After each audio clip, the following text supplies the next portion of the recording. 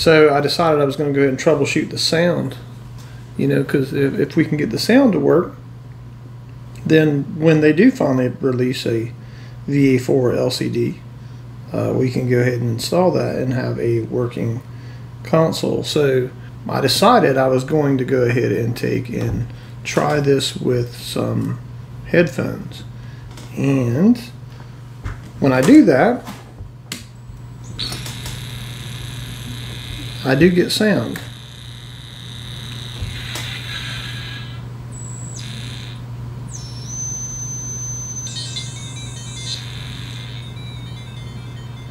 But if I increase the volume, it's like it overdrives the amplifier or something. So I think that I need to just maybe inspect the board or something to see if maybe I installed a capacitor wrong. So, but as you can tell, sound works. Well, and that means to me is that everything on the motherboard, so my processor is producing sound, and then that sound is being felt out of my sound port into my sound card. So that tells me then that the problem must be on this right here. But then why is it not coming out the speaker? So if I take my speaker, and let's ohm the speaker. So let's put our multimeter right here so we can see. If I take and measure on my speaker, I get 6.9 ohms. So this is probably an 8 ohm speaker, so that's should be okay, right? So now I don't know if this is also like a like a Game Boy, to where when you plug in the headphones it interrupts. Maybe I should put some alcohol into the potentiometer for the volume, and then maybe I should also put some alcohol into that headphone jack.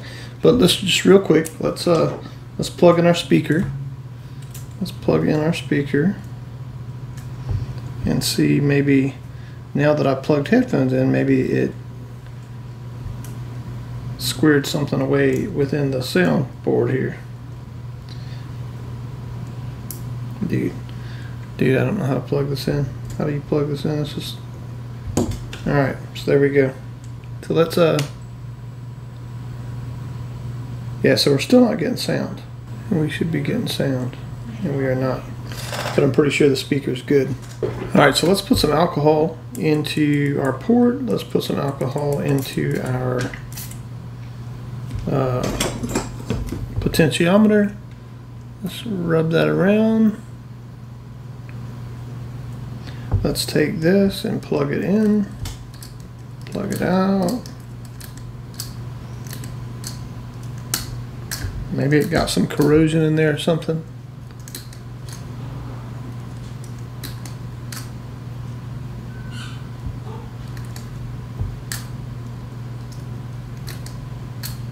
Alright, let's cut it on.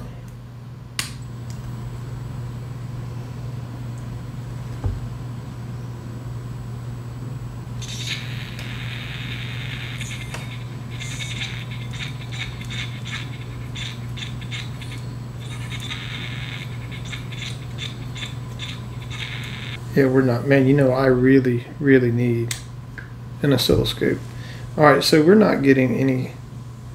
That didn't seem to fix the issue. So let's take this off. Let's unplug, plug that, set it to the side. Let's bring in the microscope. Alright. So it looks like our tracks, we're going to inspect our traces. So it looks like we have a trace that runs from here to here, somewhere underneath this. So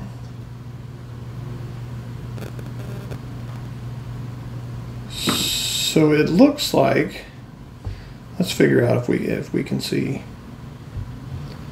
First, let's make sure all our joints are good. I mean, they look hideously ugly, but as long as they're connected, we're good to go.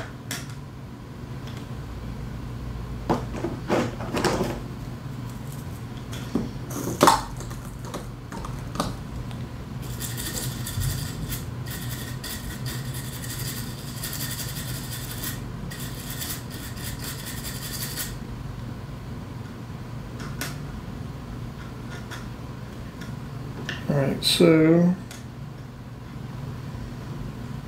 we know we have a trace that runs here to here. I don't know which one of these.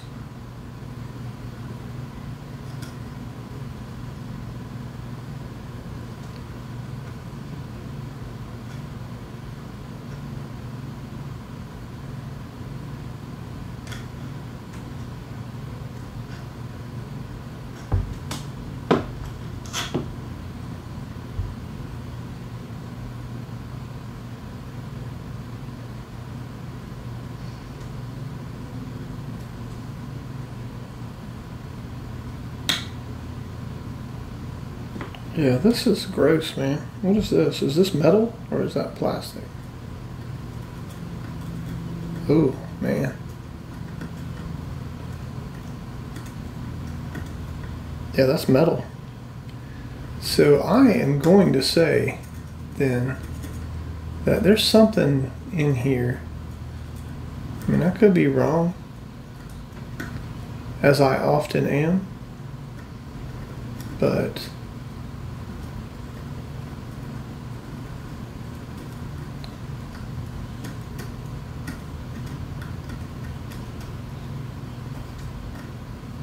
that's gross, man. Yeah, I think okay, so based on what we've already kind of discovered, right? So we had corrosion so bad on the power board that it ate away the pads. So when I desoldered them to put in new capacitors, the pads just came right off, right? So that's one issue. Another issue we had was obviously all of the capacitors were bad. So we know that that was an issue. Capacitors had to be replaced, and we did that. Then we found that liquid damage had caused a short between the ground leg of T1 and I guess either the input or output of T1. I'm not sure which. So I was shorting the system out so it would not boot, and it was causing fire. Not necessarily fire, but you know what I'm saying. So I don't know what damage that did. That may have because T1 is for the backlight tube, that fluorescent tube that illuminates the display. That's what T1 is used for. I'm assuming to step up the voltage to some outrageous amount to apply power to that tube. I don't know if that had some kind of damage, and I don't know if liquid got into this right here. Yeah, and this isn't like a. I don't know.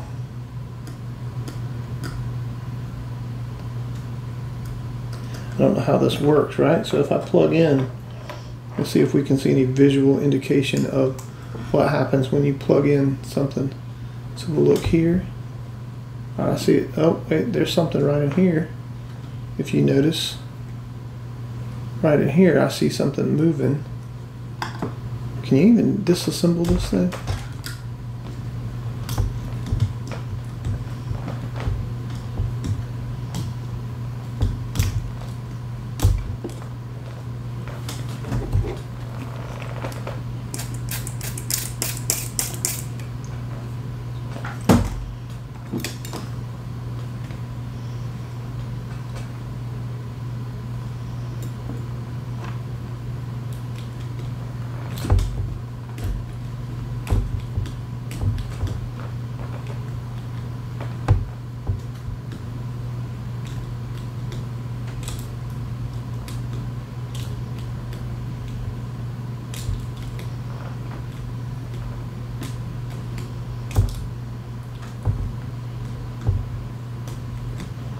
So we know that the amplifier is working.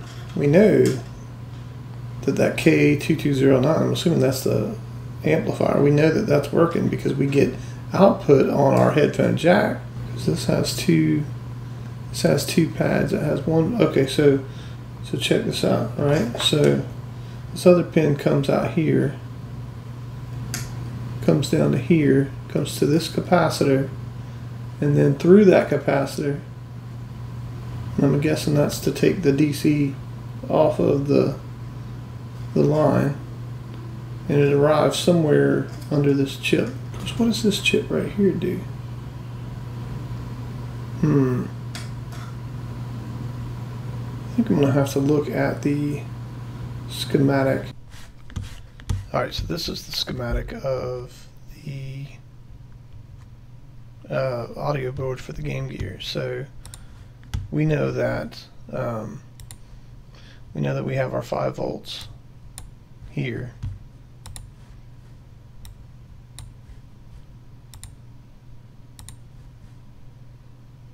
And our 5 volts comes in, and it's felt to pin 2 of our audio amplifier. This is one of the capacitors that we changed.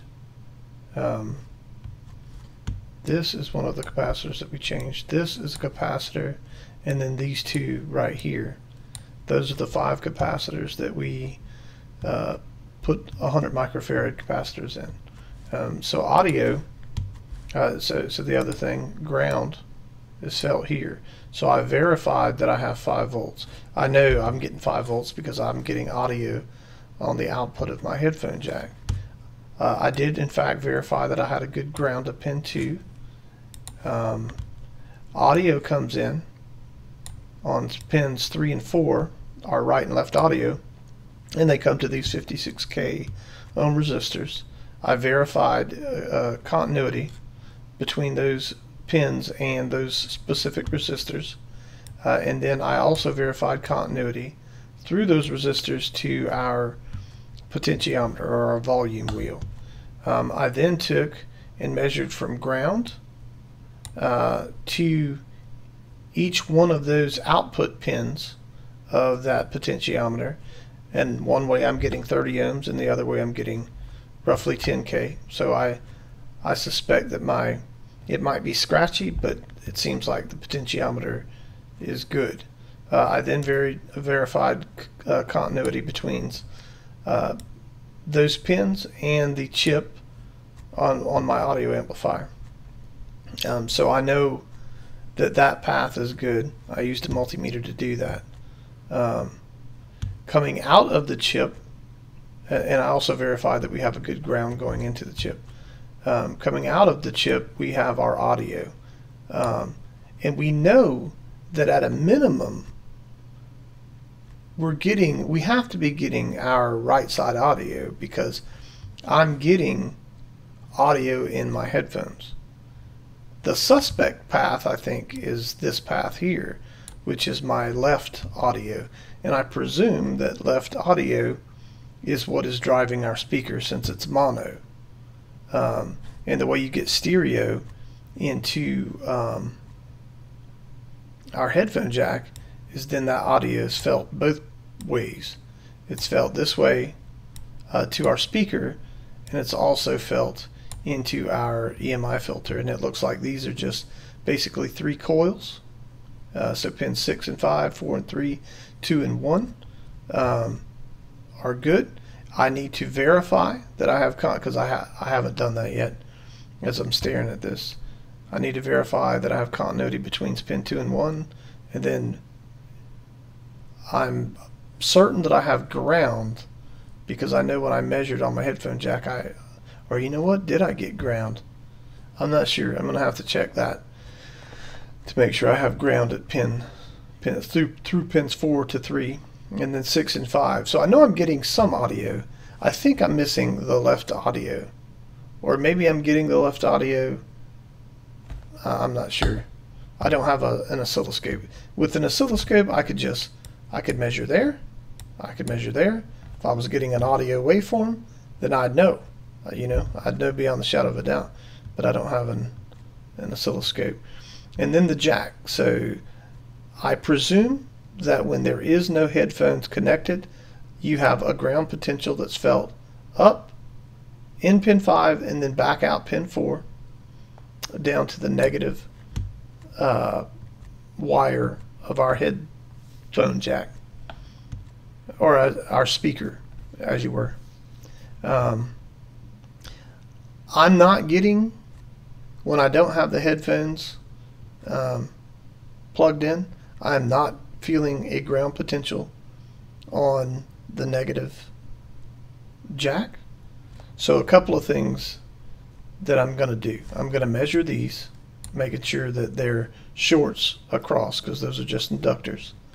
I should have a short across. And then, if I do, then what I'm going to do is, again, try to measure continuity between the negative portion, or the negative wire on my jack, to ground. And if I don't get it, then I'm just going to short it. I'm just going to take a piece of wire and short from ground to here and see if that makes a change.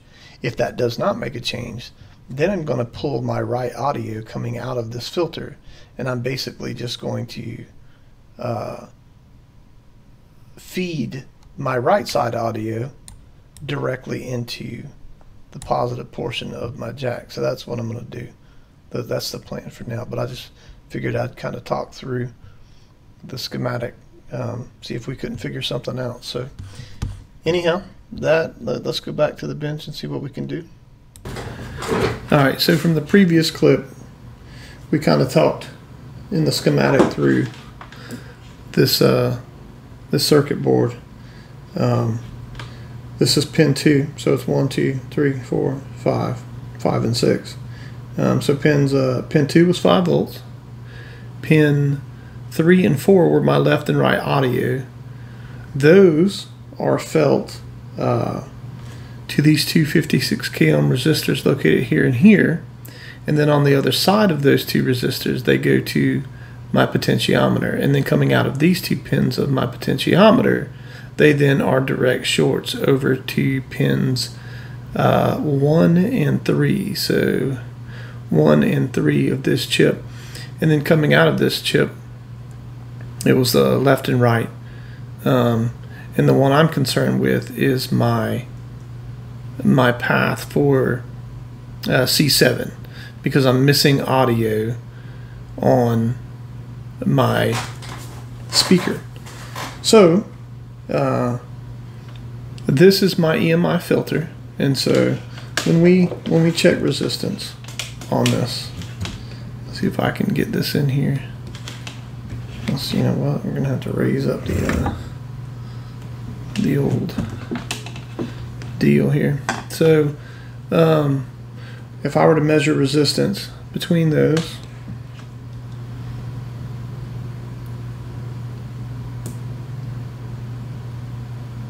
we have 0 ohms, and then 0 ohms, and then 0 ohms. So I know that 2 of these go to my headphone jack. 2 of these outputs, right? Or do they? I'm confusing myself now, y'all. So it said pins, I think it said 3 and 4, which I presume to be these middle pins. I don't see any indication of how you can tell which is pin 1. Is this pin 1, maybe? And in any event, if you look at here, this is C3. It's where C3 would be. I took those off so I could see better. And this is the negative side of C3. And C3 is the filtering cap on our 5-volt rail. So the negative side of that should go to ground. And if I measure from the negative side to ground, I don't get ground, and I should have ground. So that tells me then this is connected to here. Oh, come on, thing. This is connected to here, and it's also connected to the center pin. So I'm assuming then that this is in fact ground. So Where does that ground come from? Because when you trace this here and up, it goes to this via, right? And when we flip that over, that's that via there. And then that goes to this pin here of my headphone jack. So the other side of that then runs, looks like out and underneath this potentiometer. I may have to take this off to see what is what. Because I know that this is ground right here. This is ground. If we get our multimeter in here. If I go from there to there, that is my ground pin. So I'm wondering if that ground potential is felt up and around. So I'm going to have to take that potentiometer off and take a look under there and see. So I will be back once I have that off. I do not get it, because that comes up. So does this headphone jack get the ground? Does the headphone jack get, because this is obviously a ground, does it get the ground through the EMI filter this way? But when you go to this point right here and you flip it over, that's that point here.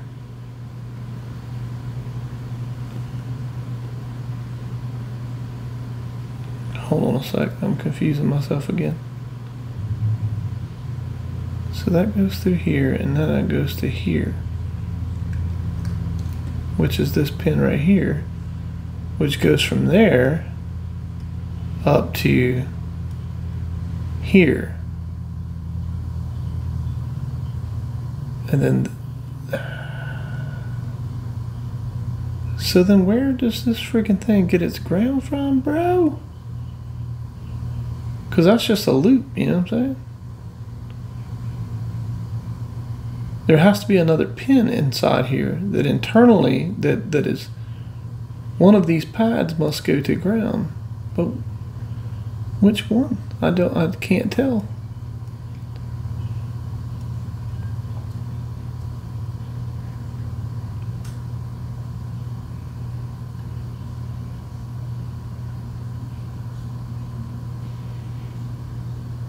This goes here.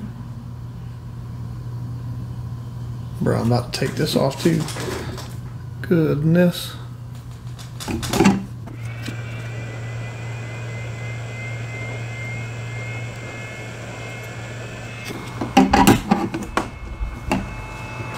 I will disassemble this entire freaking thing to figure it out. By God, I will do it. Alright, so this pin goes to here, which makes sense. It makes sense. Alright, I gotta figure this out and then I'll explain it. Alright, so I think I figured out the kind of numbering pattern of this jack right here. So this is pin 1. Let's look at it from this way. This is pin 1, and it comes down to our EMI filter, goes through the EMI filter, and this is supposed to be ground over here, and it's not. This is pin 2. This is pin 3. And you know that they're pins 2 and 3 because if you look at the schematic and then you trace these out, these go across, like this one goes to over to C5 over here. The other one goes to it's this one right here. This one, no, as you were, this one goes to C7. So that's the lot. You know that this is pin 4 because it runs up and it goes to the negative side of my speaker jack. So then I can conclude that 1, 2, 3, 4, 5, and 6. And so 6 is speaker on, and it goes to this pin right here. It says speaker on. So I don't know if that, in the absence of a headphone jack, I don't know if that is supposed to be shorted between here and here. So then that tells the CPU, hey, I'm not sure. I'm not exactly sure how that works. I don't know what it does, but when I put the jack in, then these two should be shorted. Pins 4 and 5 should be shorted. No, that's not right. These two have to be shorted right here in order for me to get ground potential on the negative side of my jack. Those two have to be shorted. When I put the speaker, or when I put the headphone in, then it interrupts this, or it should interrupt this right here, and then it should allow the ground potential to be felt back to the CPU. I don't know why they call it SP on. Maybe it doesn't mean speaker on. I don't know. But in any event, that's how it looks like it works. Anyhow, so, all right, I don't remember where we left off, but so yesterday we had a discussion about our jack. I took our jack apart and I put it back together because I don't know whether this jack's good or bad, but I do know that I'm supposed to have ground on this center pin. And when you measure on, so when you check for continuity on that center pin to ground, you do not get it. You do not get continuity. So I kept trying to figure out where that ground was coming from. So when you actually flip this over and you trace that path, it comes here. Got some blurriness. Comes here and it comes to right here, right? So if we flip that over and check that, that corresponds to this point right here, that via right there. So that means that this capacitor, remember we said that this capacitor was our 5 volts and this is the negative side of that. So this capacitor is connected to the center pin, which we said the center pin of our coil, L1, was supposed to be ground. And it's not. So when you trace this, it comes here, it comes to this pad, it comes to this capacitor, and from there I couldn't figure it out. But then I had an idea. I said, okay, well, I said let's ohm from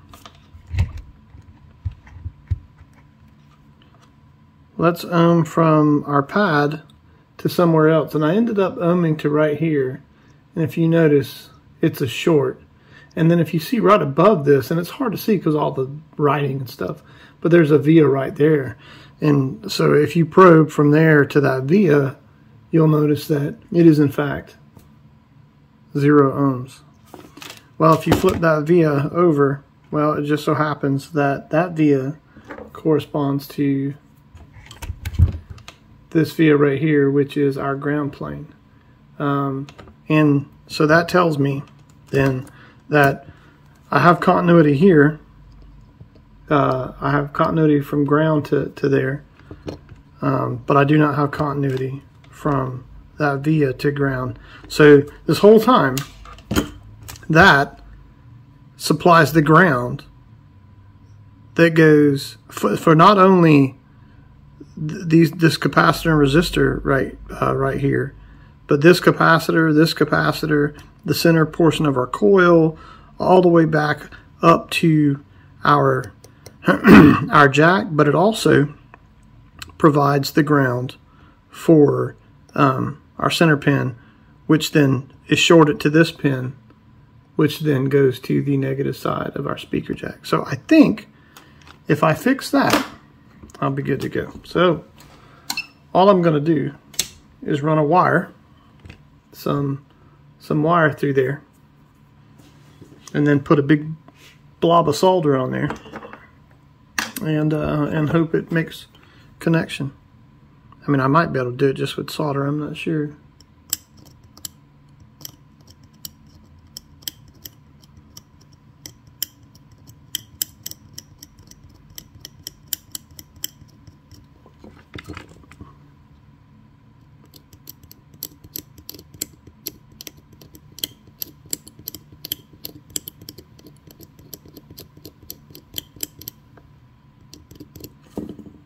But you know what? We can try it though, huh? We can try it.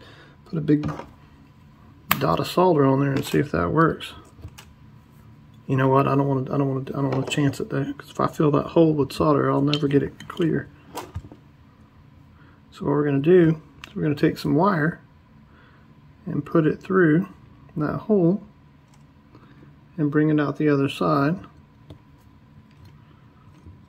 Oh, don't lose it. I got lucky and got it through there. Oh, that sucks, dude. I got so lucky the first time.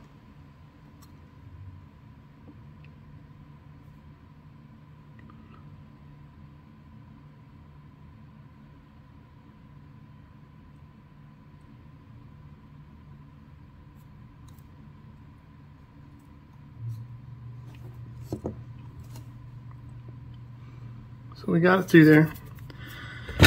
So let's see if we can't get some solder to stick.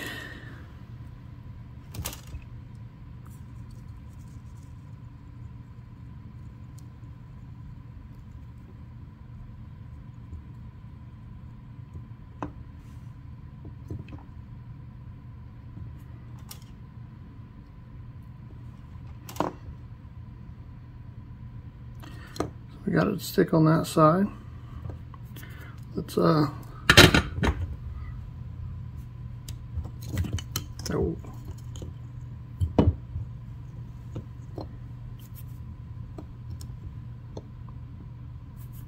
Let's try to get it to stick on this side.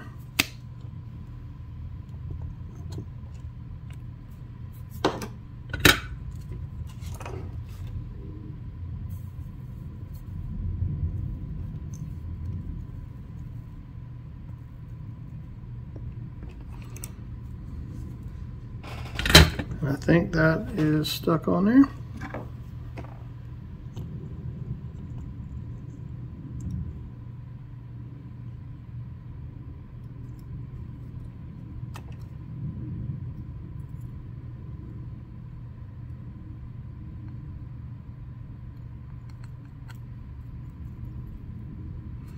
All right, now, if I from this pad,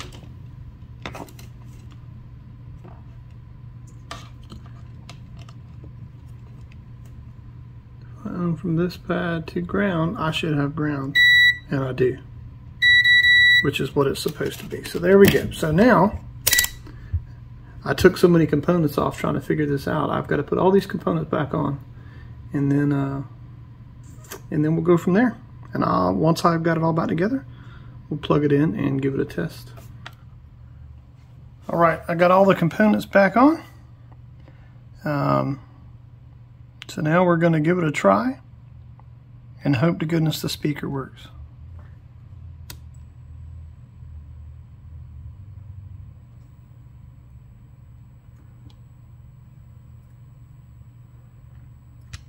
It does not.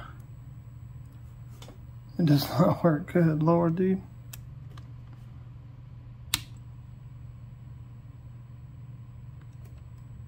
All right, let's see if the headphones still work.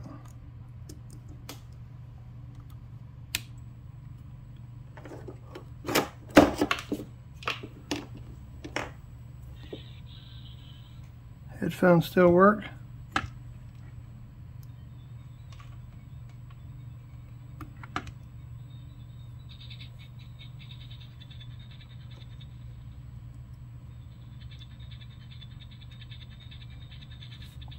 The sound quality at least is a little better in the headphones. It doesn't have all that.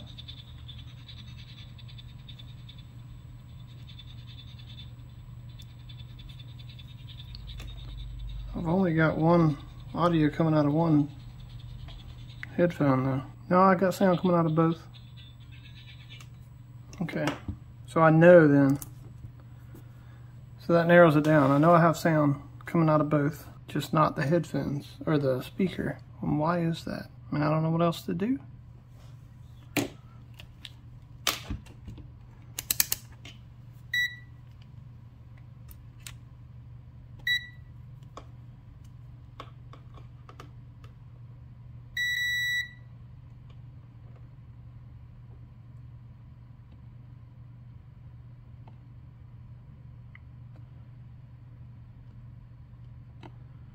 So I don't have ground there anymore.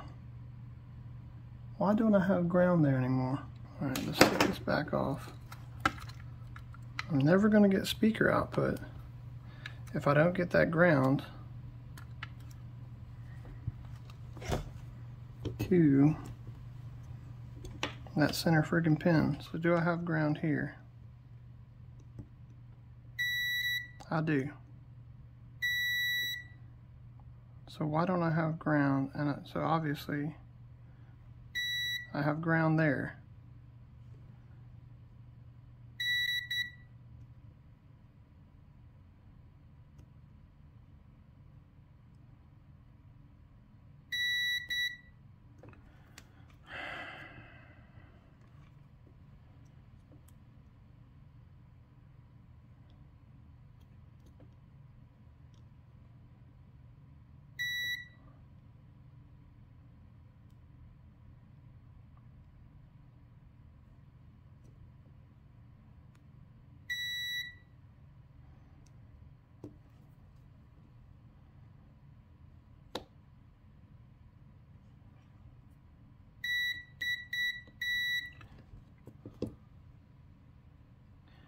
So if I have ground,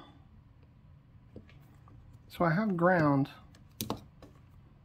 have ground here, and that ground is this pin here, but I don't have ground there, then that tells me that I have to fix that friggin' via 2. Goodness gracious, bro. How many things are broke on this?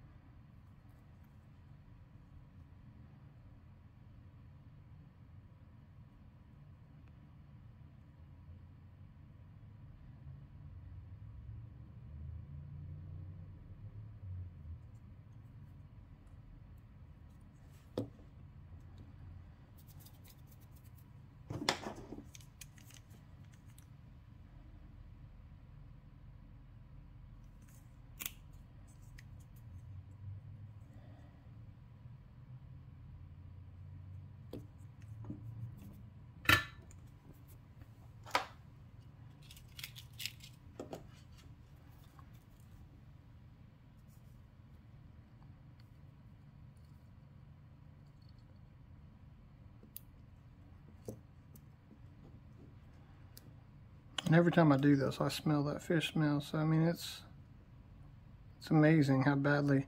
I mean, this thing didn't look that corroded. You know what I'm saying? But clearly it was.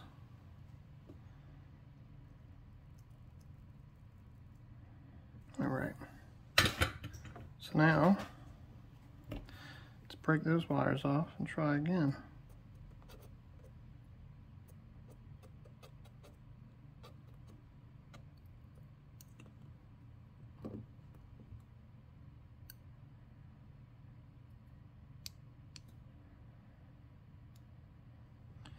Now, do I have friggin' ground to that pin? I do. Which means I have ground to that pin. Or no, this pin. Okay. So that means the friggin' speaker is gonna work. It will work.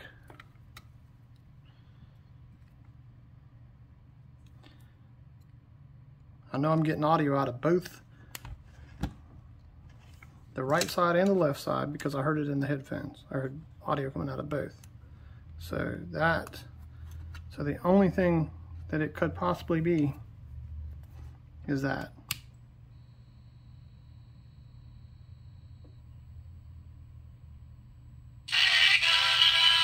Bam, sis. Holy cow, fellas. That stressed me out.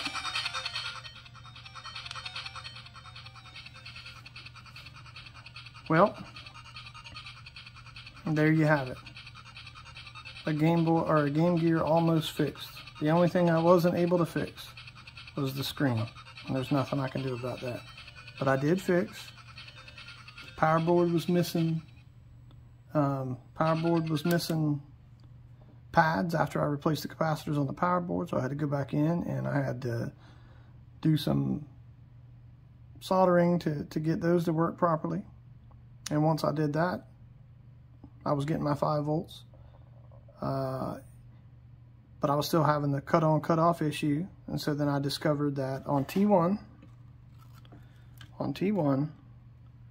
which is right here, this pin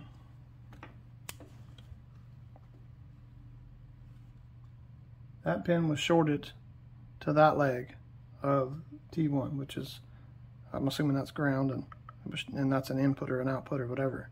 That was shorted. That was preventing the boot. So once we cleaned that all up, then we got it to boot, then we were missing sound.